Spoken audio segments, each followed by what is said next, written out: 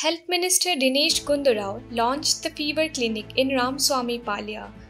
Health Minister also instructed the officials to start a free dialysis center at Vasantnagar Primary Health Center soon. After visiting various places in the east zone of the city, the minister noted that there is currently no dialysis center at the Vasantnagar Primary Health Center.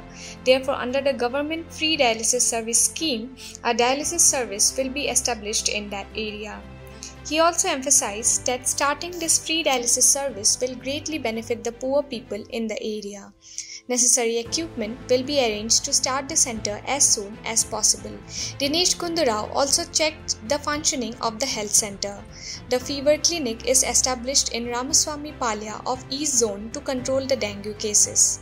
The health minister directed the authorities to take steps to start fever clinics in slum areas where more cases are reported. The health minister also visited houses, distributed informational letters, and instructed citizens to prevent mosquito breeding. He emphasized that mosquitoes can breed in clean water and advised residents to change water regularly to avoid storing it for long periods. The health minister also visited the government school in Ramaswamy Palya, where he distributed Odomos cream to the children and instructed them to apply it on their hands and feet.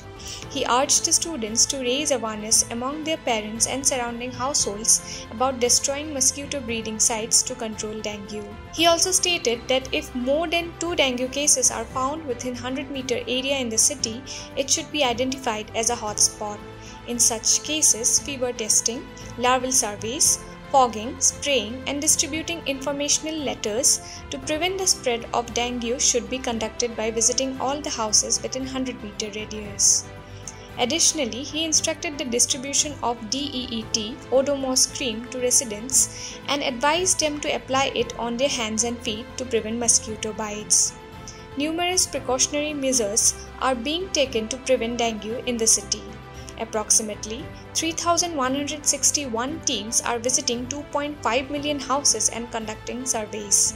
On an average, 130 to 150 dengue cases are reported daily in the city. Mr. Rizwan Arshad, MLA of Sivajinagar Legislative Assembly Constituency, Commissioner of the Health Department Dr. D. Randeep, Director of the National Health Mission Naveen Bhatt, Chief Health Officer Dr. Syed Sirajuddin Madani, Dr. Nirmala Baggi, Western Zone Health Officer Bhagya Lakshmi, and other concerned officials were also present in the launching ceremony.